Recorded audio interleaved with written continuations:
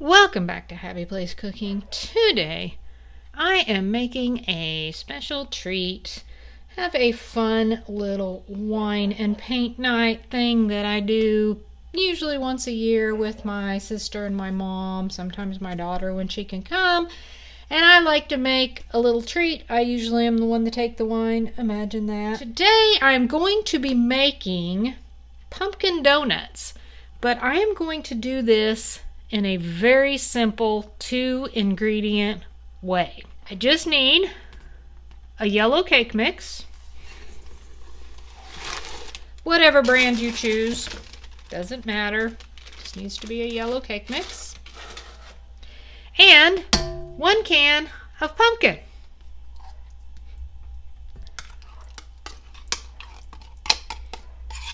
You do use the whole can of pumpkin. You can add some spices to this if you would like. You know, like what you would add to a pumpkin pie. So like pumpkin pie spice, you could add nutmeg, ginger, or whatever you would like. Or you can just leave it like this. And mix it up.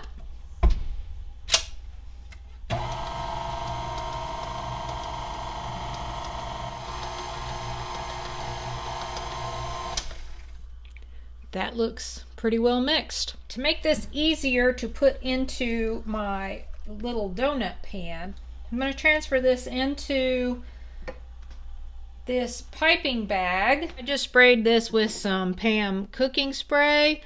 I'm just going to start squeezing the batter. I only want this about maybe 1/3 full. Something like that. I'm gonna have to refill my piping bag. I got them all filled. I do still have a bit of batter left. I don't know if I'll get 6 out of that. Maybe 4. Maybe 6. We'll see. I did tap these down to try to get rid of some of this swirl that's in there, but it's fine even if they come out swirly. I don't care. You know how I am, as long as they taste good. So this goes in the oven, preheated 400 for 8 to 10 minutes. I will probably go with the 8 and see where they're at after that. I will bring you back when I get ready to start making the icing and once these are done and ready to be iced. I was going to bring you back after I got them all done, but I had to show you this. So, because I had them all kind of swirly, they actually look like little pumpkins on this side. Of course, you know, the other side's going to have that, whatever you call that, fluted, I think, look.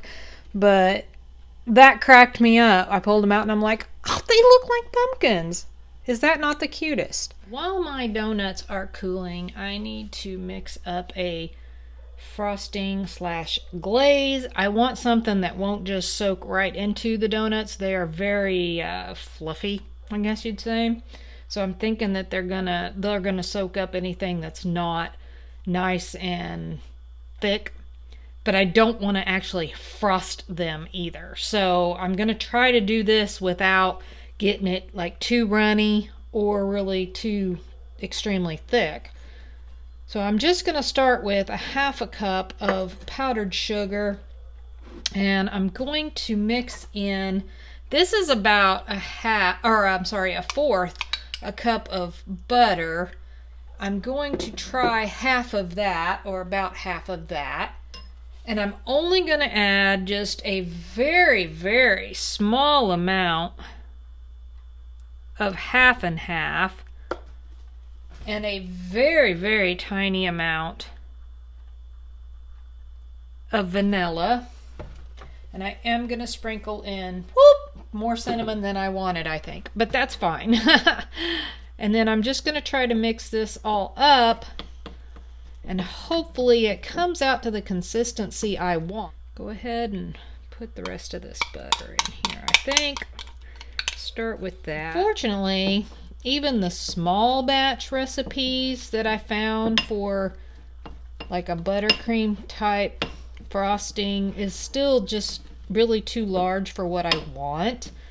I'm kind of wanting to just drizzle, not completely cover. That's still a little thicker, I think, than I want, so I think I'm just going to add a smidge bit of half and half. Don't want to do too much because it doesn't take much to get it to thin out. See, it's already quite a bit thinner than what it was, and I just barely put a dribble in there. I think that may work. I have a little drizzler tool that I use. Aren't they cute? I just love how they look like little pumpkins. All right, I'm gonna start drizzling. Oh, and as you can see, that batter recipe actually did a full dozen.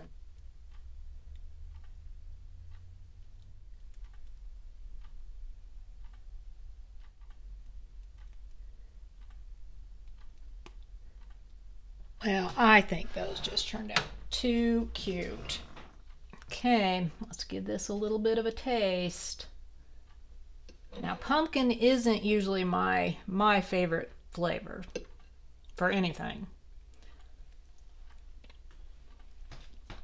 Well, they're really good.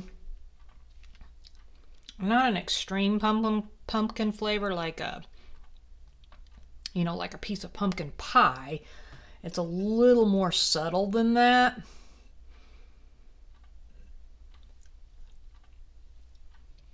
But it is there. And I think the cinnamon icing works really well. That's really pretty good. Great, easy recipe if you need something kind of quick.